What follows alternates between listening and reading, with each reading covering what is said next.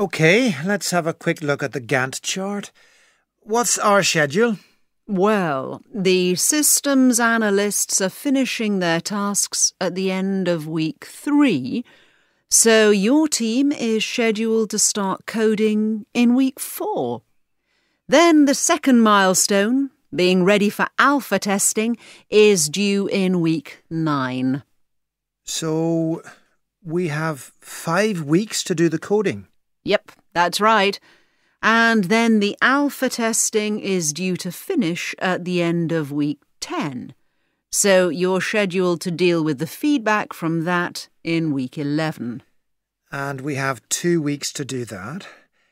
And then, according to the chart, we start again in week 16 after the alpha testing. We only have a week after the beta testing? That doesn't sound very long.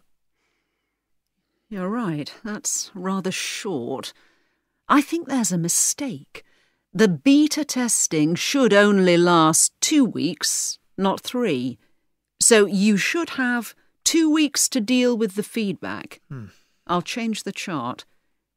2 weeks for beta testing and 2 weeks after that for you to do the debugging. OK, that's better. Thanks very much. No, that's okay. We should still be able to finish the project before week 18.